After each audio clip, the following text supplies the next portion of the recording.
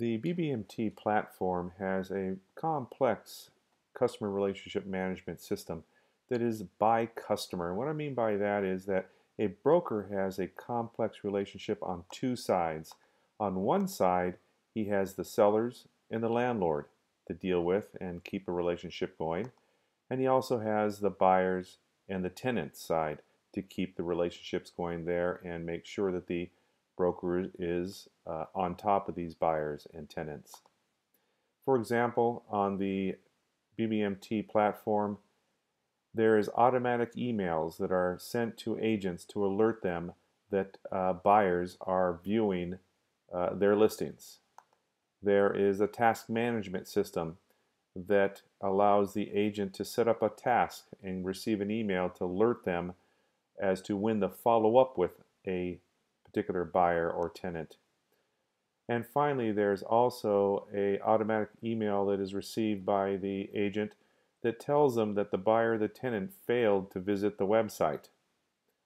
And this system sort of keeps the agents on top of the buyer transaction or the tenant transaction. And over here on the seller side of the equation, they have buyer and tenant alerts that has the history of the communications between the agent and the particular buyer that communicates it to the seller. There's status updates on a weekly basis, monthly or quarterly, depending on how the broker wants to set that up.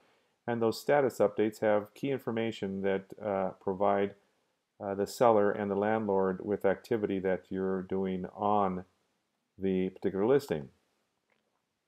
And also the system generates an email that goes out to both the agent and the seller or the landlord that the listing is about to expire and encouraging him to renew it. Now let me give you a demo of the email alert systems that are going out there. First of all, the BBMT system will send out an email such as this one that will go out to the agent that says, Andy Mine inquired about City Market Deli 24 hours ago and has not visited or registered to the website. You should call this buyer immediately at this particular number, and so on. So it kind of keeps the agent honest and on top of the buyers who are not coming to the website. Our system monitors these people because the emails are included in our database. So it monitors whether or not they came to the website. So here, the agent can email the member by selecting that and send an email to that member, or the agent can view the member's file and take a look at it and make a call. So this agent, this particular member hasn't visited a website. It says confirmed account, no, so they haven't visited a website. So it's the agent's job to follow up and do that. Okay? The next document that we have here is a buyer. This particular buyer viewed the pizza restaurant 7 times, this 4112 7 times, and it notifies him to call the buyer up to have a conversation. So the agent again would view the member file, just as we do here. They would make the phone call to the buyer and have a conversation with him, just as this agent had here. And then in order to alert the seller or the tenant or the landlord, I'm sorry, that they've contacted a buyer or a tenant, you save the note. Then as part of the note, you can see the history is down there now. It's permanently and it's documented with the date and timestamp and whether or not it was emailed to the client, which this one was. Then if the agent has to follow up with this particular individual, say they can write a note, follow up on Gigi's interest in,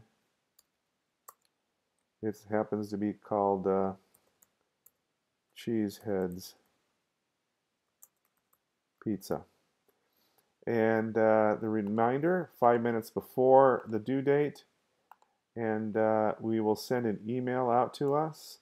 And I want to do this for, let's say, the 13th, and I want to get that email in the morning. So you're going to go in here, I'm going to say 9 a.m. On the 13th, I will receive an email that alerts me that I am to follow up and call Gigi on her interest in pizza, in the Cheeseheads pizza, to make sure that they came to the site and they went out there and saw it. Okay? Finally, another thing that we do for our agents is give you a history of the activity between a buyer and the agent. So this is a document or an automatic email that went out to the client. I've contacted another buyer for your business. And it says, I just made an attempt to contact with Tao, who shows an interest in Thai Peru restaurant. Here are my notes. And it kind of goes through the notes.